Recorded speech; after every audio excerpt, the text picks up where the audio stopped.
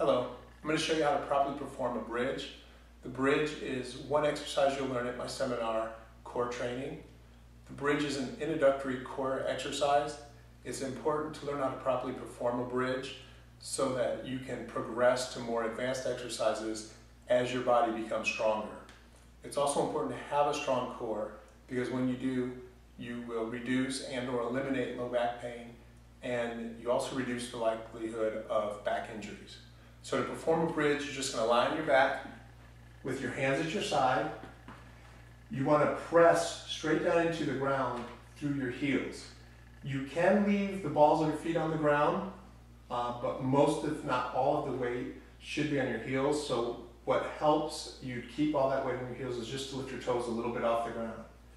From here, you just press into the ground through your heels and lift your hips up in the air towards the ceiling until you have a straight line through your knees, hips, and shoulders.